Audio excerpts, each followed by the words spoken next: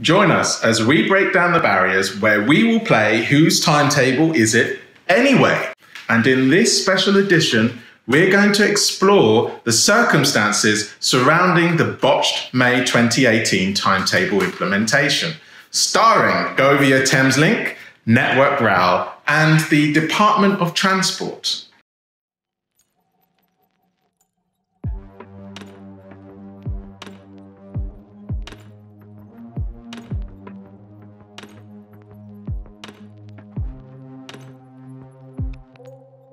We don't need these vibes. We were never your stereotype. You never hold us down, never turn us around. We got diamond eyes. We are fire burning in the night. We're the brave ones. We're gonna rise above. We're gonna break free. We're fighters and queens. We can finally breathe. Gonna shed these chains, gonna spread our wings. We're gonna break free. We're the stars of the scene. We can finally breathe. Gonna shed these chains, gonna spread our wings. We gotta believe that we were born to be free. We're not gonna lay low, not gonna take it slow. We need something more, might be more than you bargained for. We're moving forward, leveling out the score. We're gonna break free. We're fighters and queens. In the last session, we explored the reasons behind the THAMESLINK Summer of Chaos. And in this segment, we will explore how synthetic timetable positions were created as a mere window dressing exercise. All of these changes culminated in a summer of chaos at Govia THAMESLINK. And you can see from these snippets, it is we, the passengers, that took the brunt of the chaos ensued. In my case, I remember attending a meeting on a Friday night at the end of June at St Pancras Station. And I walked over to the THAMESLINK screens on the station, and there were lots and lots of cancellations. I kept thinking to myself, this organisation really needs to recruit people who are capable of troubleshooting and fixing these problems. You see, the way I look at these issues is that they can be resolved. It is up to the organisation's hierarchy to put in place quantifiable, meaningful actions to fix them. Being stuck on a train, not knowing what is happening, is one of the most frustrating aspects of being a rail commuter. Find out how rail signalling works by downloading our free guide, where we will explain the causes of the delays in an easy-to-use guide. Download it for free right here. The next month, a number of jobs were advertised. This was in July, on the Govia website, and they were looking for trainee timetable planners. So I decided to apply for the position, and the first stage was filling in an online application form. This was relatively straightforward. I received the following notification from them to confirm that my application had been submitted. A week or so later, I received an email to confirm that I had been shortlisted to attend an assessment day, and I had to schedule a day that I was free so that I could go there and complete my assessment. This is shown here.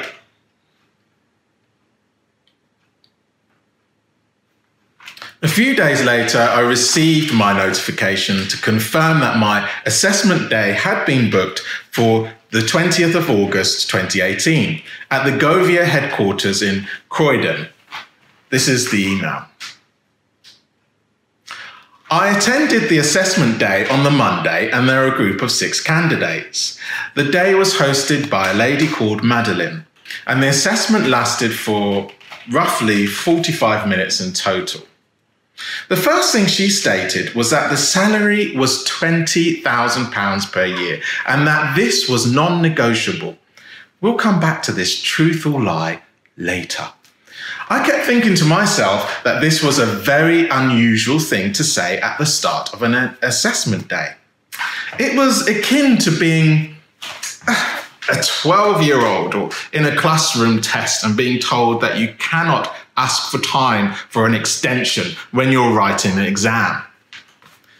The assessment was divided into 3 sections. The first section included a series of timetables on the Great Northern Route. There are reams and reams of these timetables, and the objective was to find out how many train drivers or crew it would take to run the timetable. The process was extremely challenging and it had to be completed in 15 minutes. The next section was comprised of the following. Network Rail had made a number of changes to the timetable. In fact, they'd made 9 changes. And how would this affect your answer to the previous question? And the final 2 questions were to do with a passenger journey, passengers travelling from Sutton to Gatwick. And there were reams and reams of timetables that we had to use to work out what trains they needed to catch in order to get to Gatwick for a flight. I managed to get to the penultimate question towards the end, and we all had to explain our reasoning behind our answers.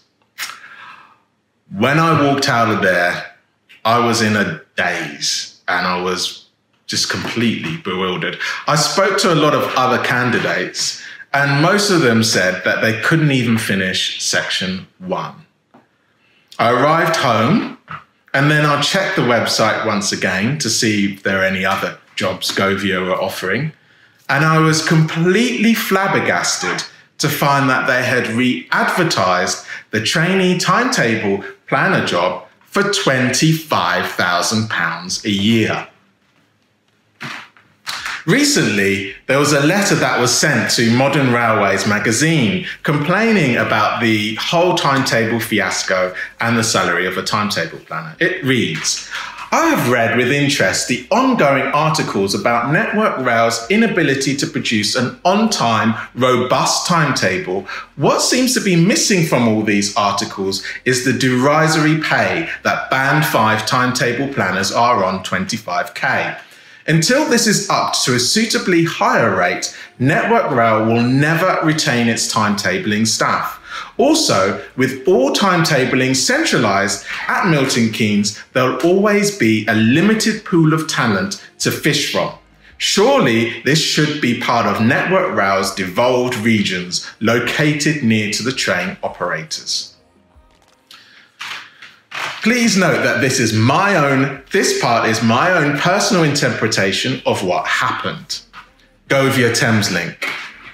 We don't want many people to proceed, so let's create a test that is virtually impossible to complete. We don't want to recruit anyone. Let's just waste their time. I realised there and then that something fishy or dishonest was happening, and there and then, right in front of my eyes, this happened. This whole scenario of re-advertising the job. On the 28th of August, I received an email from Madeline, once again inviting me to complete a test. This was after a period of 2 weeks. This test was a 3-hour test and consisted of 3 sets of numerical reasoning tests and just basic numerics. There were a set of verbal reasoning tests as well, and there was an Excel test. I really don't know that many people who put themselves through so much agony just to sit at a desk modelling timetables.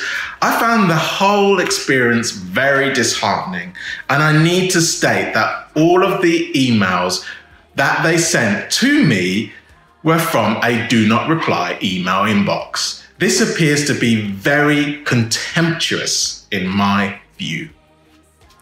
On the 11th of September, I received the following email regarding the timetabling planning position.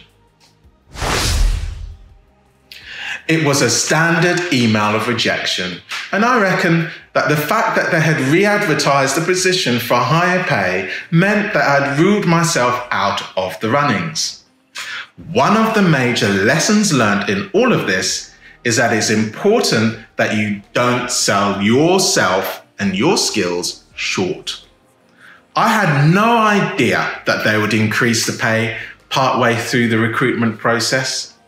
It's quite clear, in my view, that Govia did not treat the candidates with the respect that they deserve. And I strongly suspect that the entire exercise was a window dressing exercise, in that they had to be seen to be at least attempting to do something during the summer 2018 timetable of chaos. Subscribe if you can and take a look at ormrepo.co.uk/blogs for the latest news and views within the world of technology and transport.